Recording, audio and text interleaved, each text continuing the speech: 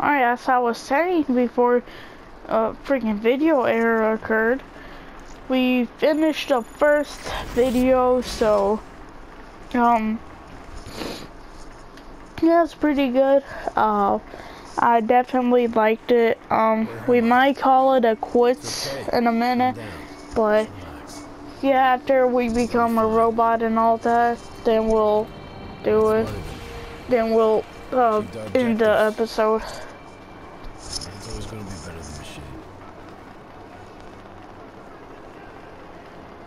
Unfortunately, he sustained life-threatening injuries. Can't believe freaking Hudson left me. Whatever his name is, Hendrix. Who are you? Who is that? Me? It's me, Taylor. Taylor's what? Booyah. Ooh. Okay, stop staring at me. You're freaking me out. Just think about waking up in the morning to that. Ooh. Okay, not good. But we're spotting out words into freaking long thing now.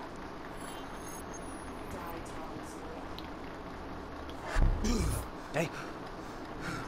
Still with us? Do I know you? Nah, I'm just Welcome kidding. back. I know you. Oh, thank you. You're not looking that bad for yourself. I'm getting these You know real what's ugly happening to you? today. No, I don't. Am I dreaming? Well, say this you must be worth a dream. Why not just go with it, right? After all, you can always wake up. I guess so. December 12th, 2054, 7:30 a.m. We're on board a private commuter train headed to That's the near headquarters of the Christmas. Coalescence What the? Corporation. Are we underwater or something? Our cargo, prototype for the Winslow Accord Neural Network Initiative.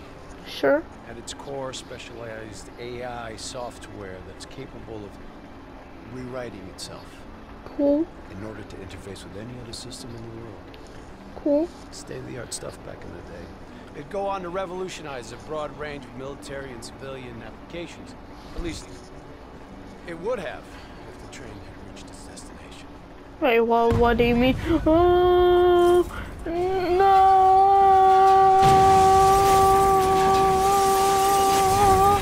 no! 7:31 a.m. A terrorist group detonated an explosive device on board this train. Okay, The incident set back our robotics program. this is, Several years. but I'm having so much fun, but, get me out of here. This is... can't be.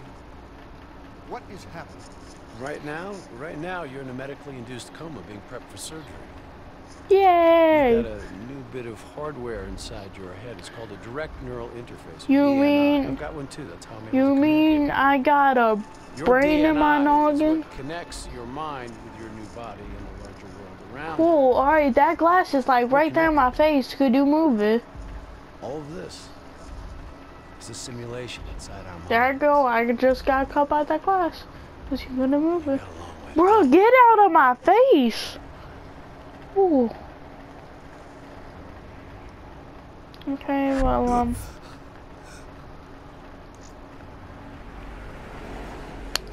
as I said, I know this was a short episode, but it's about to go ahead and end here because the next battle's about to start, Zerk security and forces I have to receiving go models ahead and end this location, episode. hideout Guess I want to terrorists go use to it. sleep.